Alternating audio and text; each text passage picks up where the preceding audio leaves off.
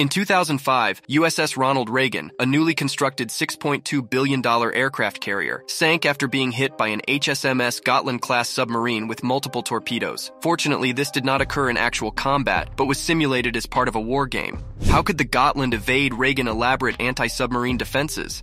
HSMS Gotland, introduced in 1996, is a small Swedish diesel-powered submarine displacing 1,600 tons and the first to employ air-independent propulsion in its Stirling engine. A Stirling engine charges the submarine's 75-kilowatt battery using liquid oxygen. It can remain undersea for up to 2 weeks, sustaining an average speed of 6 miles per hour.